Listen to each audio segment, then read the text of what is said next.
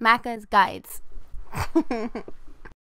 Hey guys, Macca here, Metal Gear Solid 5, The Phantom Pain, episode 49. This is the Subsistence variant of Occupation Forces. Now, if you remember, when we originally did this, we basically got like C4 or electromagnetic net mine and intercepted the convoy before it reached the city in order to complete the mission as fast as possible. Now, because this is the Subsistence variant, you basically spawn with nothing. Literally no armor, no neutralizing pistol, no kind of C4 or explosives or any tools or items.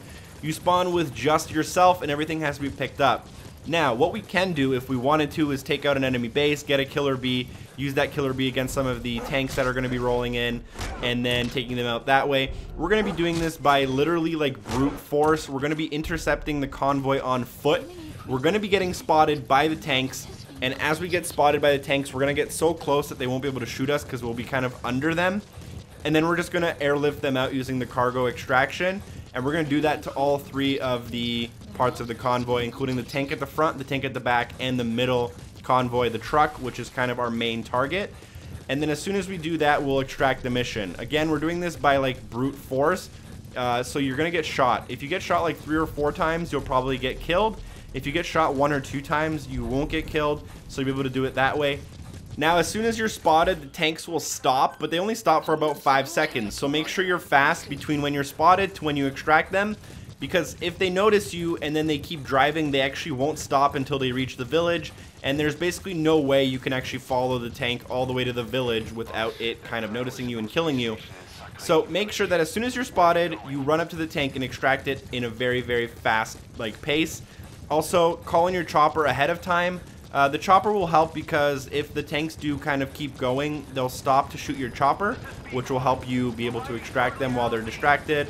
Or it'll also help you extract the mission faster so you don't have to wait for the chopper. As you see, I totally intercepted the convoy right here. I'm going to get spotted. As soon as I'm spotted, I run up directly in front of it and airlift it out. Then I run directly forward into the truck, airlift it out.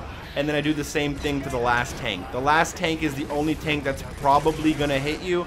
Make sure it only hits you 1 or 2 times. If it hits you 3 or 4, you probably will get killed. But feel free to just restart the checkpoint, and you should be able to get an S rank even if you have to restart the checkpoint. As soon as you airlift all 3 of them out, just go to the extraction, extract out of the mission zone, mission over. Easy, easy S rank. Thank you guys for watching. The last mission of the game, Extreme Sahelanthropus, is next. I have a killer guide for you guys, and I'll see you there. Peace. Stand by.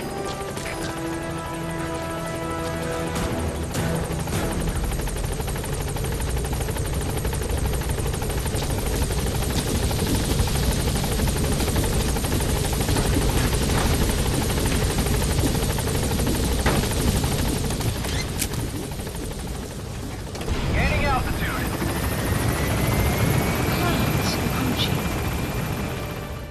Amazing. Mission complete.